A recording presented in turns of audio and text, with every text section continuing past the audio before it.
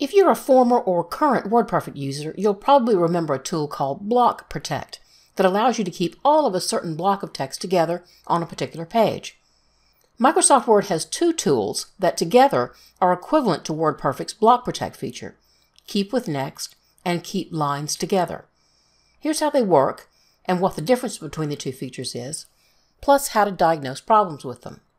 In a perfect world, your paragraph headings would never get separated from their paragraphs, and pages would break just where you want them to. Unfortunately, with any word processor, you're bound to have oopsies like this. In WordPerfect, you use a feature called Block Protect. You'd select a block of text with your mouse or keyboard and protect it so it all shows up on the same page. Is Word that simple? Oh no. Microsoft had to come up with multiple versions of Block Protect. To access this feature, you'll want to go to the Paragraph dialog box by clicking the launcher arrow in the lower right-hand corner of the Paragraph section of either the Home or the Layout tabs. Okay, so what's the difference between each of these features, and how do you know when to use one versus another? Widow-orphan control helps keep a minimum of 2 lines of a paragraph together on the same page, so you don't have any stragglers over a page break. It's a good idea to select the entire text of your document with Control-A and turn widow-orphan control on for the whole document.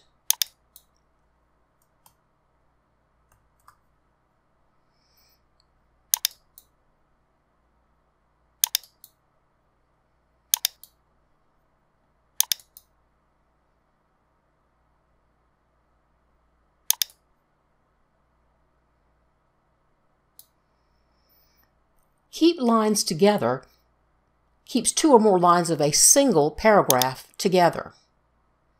In other words, it's keeping a block of text that doesn't have a hard return or line break, but within the block, all on the same page.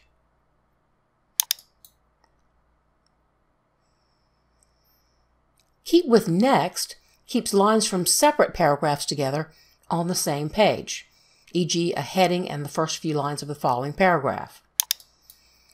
It's for a block of text that has 1 or more hard returns in the middle of it.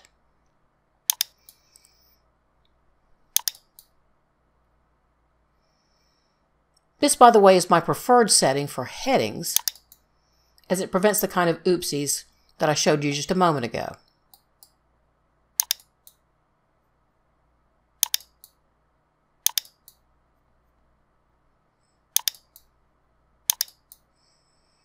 And by adjusting that style, that will keep all heading 1s next to their adjacent paragraphs. Page break before is pretty much what it says. It inserts a page break immediately before the current paragraph, whatever paragraph your cursor's in at the time you select this option. The differences between Keep with Next and Keep Lines Together are confusing to most users. If you're confused about which to use, you can check both boxes. It'll probably work just fine. If you've got Keep with Next or Keep Lines Together turned on for a particular block of text, you'll be able to see it by looking for the block character to the left of the first line of the paragraph. To see that non-printing character on your screen, however, you need to have Show Hide turned on. To do that, go to the Home tab and click the button near the middle of the ribbon that looks like a paragraph symbol. Once that's enabled, you'll see all non-printing characters on your screen, including the block signifying Keep with Next and Keep Lines Together. If you still don't, click on the File tab and click on Options, and under Display, make sure the box next to Show All Formatting Marks is checked. One caveat. Be sure you don't attempt to block protect too large a block of text, or you'll end up with pagination problems that result in large blocks of blank space in your documents. If that does happen, though, don't worry, it's easy to fix by selecting all the text in your document with Control-A, and then clicking the launcher arrow in the lower right-hand corner of the Paragraph command group on either the Home or Layout tabs, and unchecking the boxes next to Keep with Next and Keep Lines Together. those boxes have a square in them rather than a check, you may have to click the box twice to ensure they're unchecked. Then click OK.